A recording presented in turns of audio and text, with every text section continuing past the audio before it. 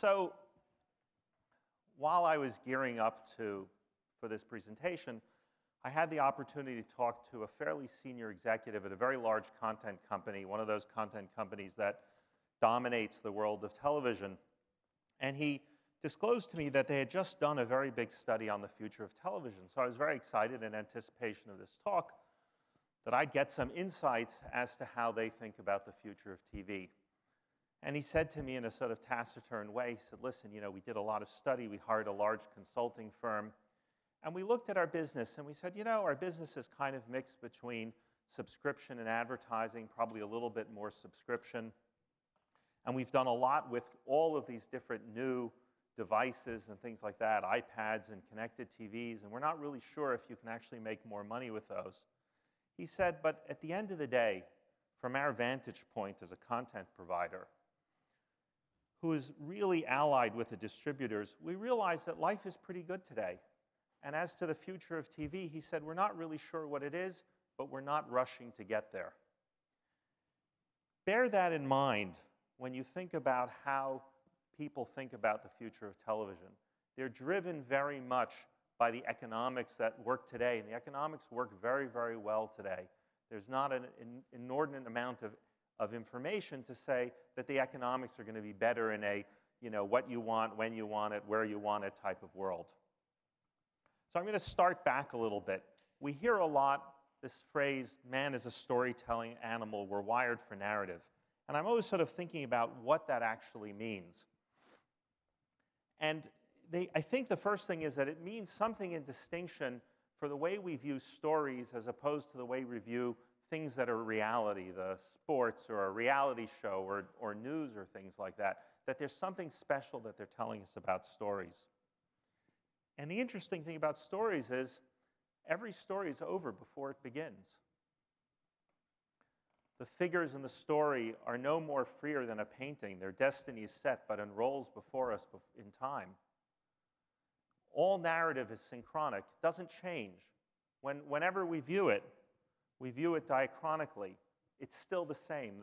What was past for them is still past. What was present for them is now past. And our vantage point would seem ironically detached, but somehow we find ourselves deeply engaged. The irony is, precisely because they are fixed, we lend ourselves to their fate. So what I'm saying is, the knowledge that a story is fixed, the knowledge that it has a set end, as opposed to our life, allows us to relax the reality that we normally set into this world and submit to the reality of the story. It's that comfort level. A story makes us empathize because somebody already has decided its fate. We don't need to inject our own thinking. And when we inject our own thinking, when we start to intrude into a story, the reality disappears. There's a famous moment in the play The Tempest when the whole play takes place on an island. It's all an illusion. And the magician who creates this illusion, Prospero, at one point, action intrudes into it that disrupts the illusion. And he says these famous lines, "Our revels are now all ended. These actors, as I foretold you, are now melted into air, into thin air." The act of interacting disrupts the narrative. It's the enemy of the narrative. And so you have to remember that when you're building your commercials or building your content, interaction will take away from those things. It will destroy those things that are emotionally connected. Now, video is a very special part. Video is the best of all narratives. And this is the beginning of a book that became the greatest movie, but it was a kind of average book. And it's interesting to see, and this is the screenplay from that book. It adds a little bit more texture to that story. But if we look at the film adds things that none of these things can have.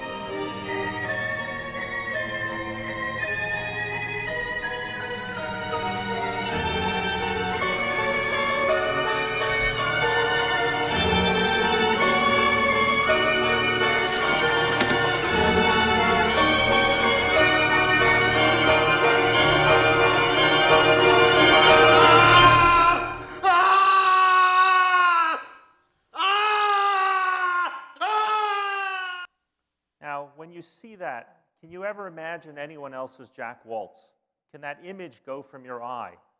Video dominates in a way that any other form doesn't. Mainly because of how our eyes work. Our eyes are not controllable. They go where they want. They go by action. They go by colors and things like that. It's why art is so subversive. It's why many religions ban art, because of that nature of its subversive, the subversive quality of it. And so video dominates in a way, it goes straight into us. We can't filter it the way we can filter text or the way we can filter other medium. And that's why video today is the largest medium.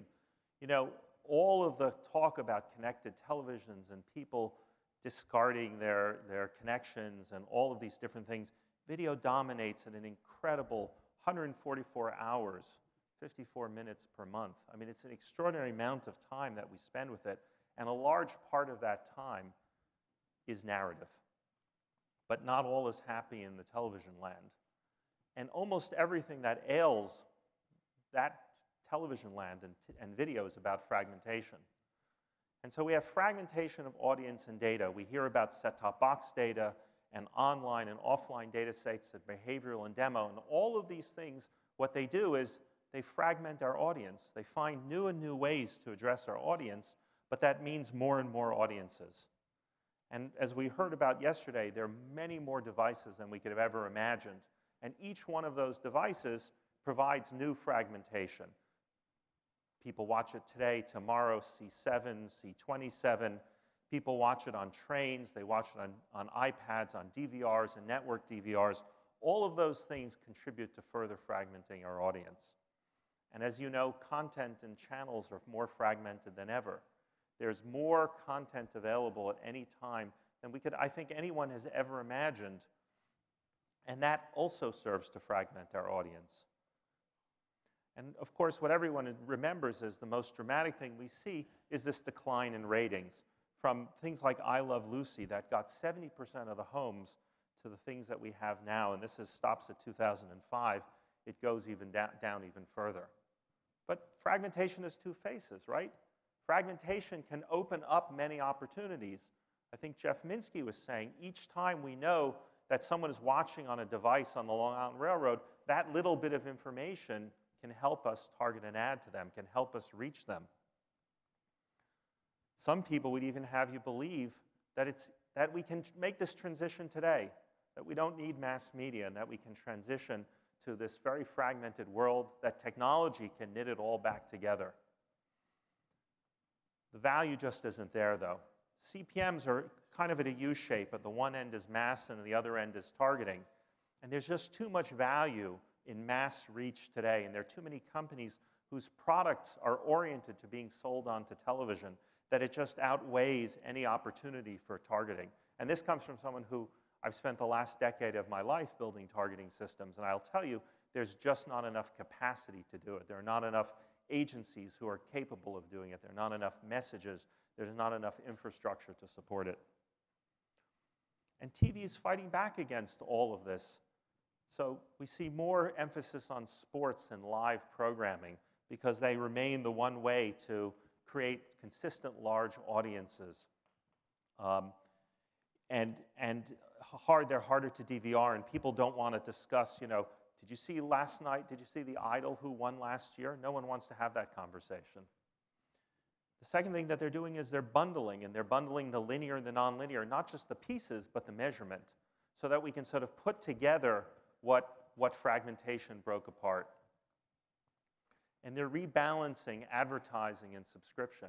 You've seen a lot recently about deals where the RSNs, the regional sports networks, are going to charge separate fees to consumers specifically if they want to have those sports networks. And maybe the world will be unbundled completely. Maybe we will get to a world where you can watch whatever you want and everything is available immediately. Question is, whose ox gets gored when content goes up but ratings stay the same? Sports on cable, which is 11% of the viewing, is 45% of the costs, because that's how in demand people are for things that generate live large audiences. You see channels being dropped. Recently, Ovation, was dropped from Time Warner Cable. Now, I think I've heard this from insiders that they wanted something like $4 million for their carriage fees. This is a company that generates $20 billion a year in revenue. They're being dropped because they're not protected, they're weak.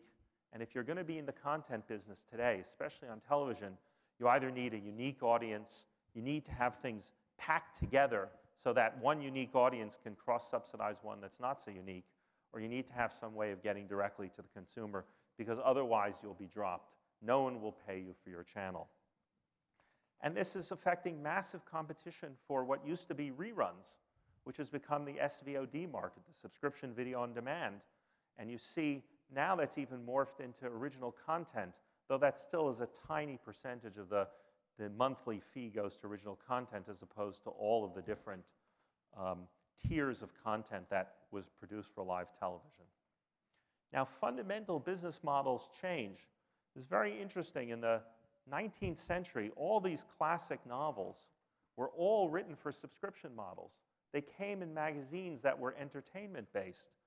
And it was only second and third-rate novelists who actually had to publish whole books at a time.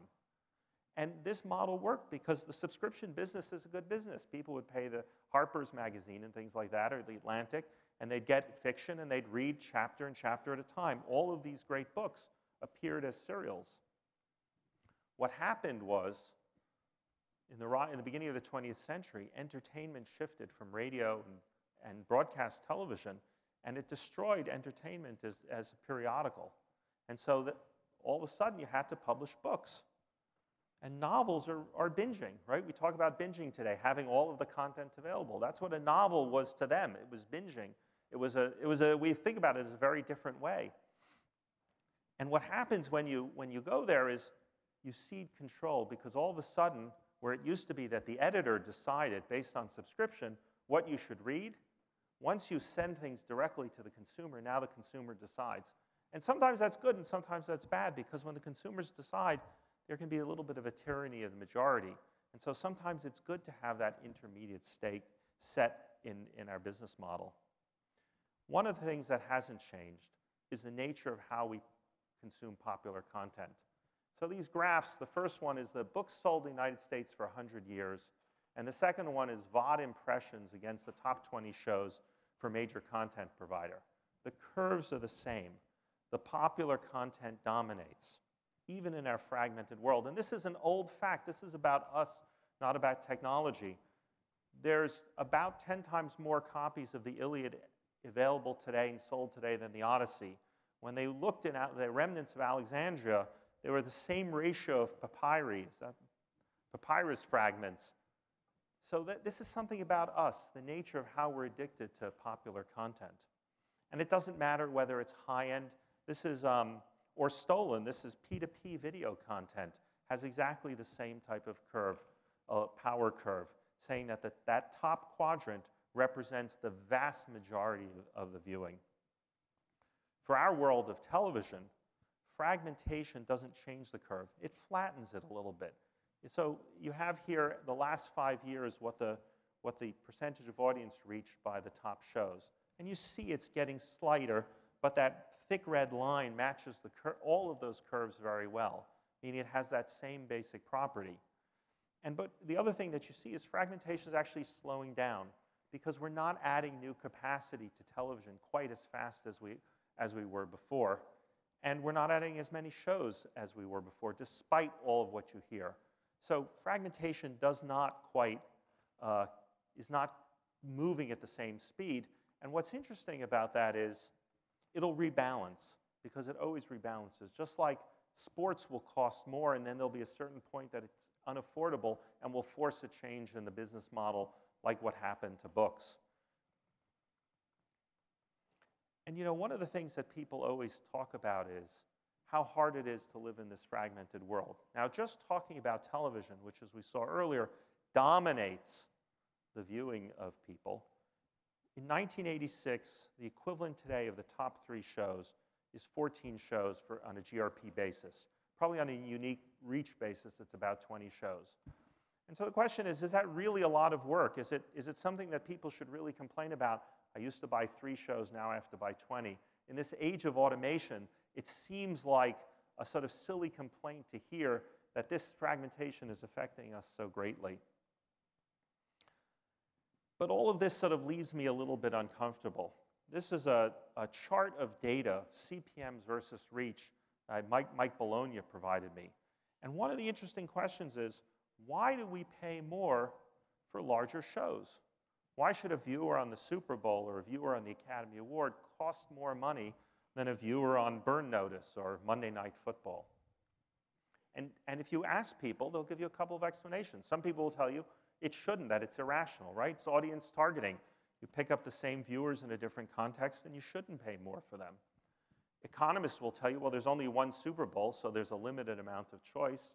You know, there's a limited amount of supply. But there's a lot of things that there's only one of that don't cost more. And some people will tell you that the context is better. But if you ask them why the context is better, they'll tell you that more people are watching, and that's sort of a tautological reason. But I think there's a real reason and a good reason. It's an important reason of why these things are more expensive. There's a professor, James Fowler, and Nicholas Christakis wrote a book recently called Connected, and they took a lot of research that they're doing themselves and research that other people have done, and they came up with a 3-degree rule.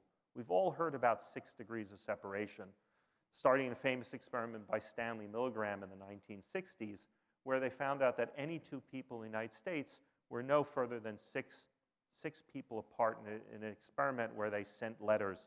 And that experiment was repeated worldwide by Duncan Watts a few years ago, which also came to the number 6. So 3 degrees seems to be how far our influence networks run, which is we're influenced by our friends' friends, and our friends' friends' friends. And anything further than 3 degrees, the networks become unstable. In other words, it's hard for the message or the information to come all the way back. And so this is very important, especially when influence takes multiple exposures. We think about those larger shows and the opportunities they create for multiple people to have conversations about them. This is an important point. Mass TV audiences aren't linear, even though we've often treated them as linear. They're connected. This graph over here shows what is an audience of n people versus 2 times the audience of n divided by people. They're not the same. It's not linear. So a very large television audience is much, much more efficient in delivering the types of connections that influence people than 2 smaller audiences of the same size. And the pricing reflects that. It's not like bars of gold where there's no interaction between those bars of gold. It's people, and those people interact. It's why people pay so much for the Super Bowl, because of that resonance, because of all of the interaction that occurs after that Super Bowl and all of the discussions. So I have one more question. You know, there's a famous debate, nature versus nurture. And nature versus nurture says, you know, my kid's kind of stupid. Is it because I'm stupid, my wife is stupid, and we gave our genetics down to them?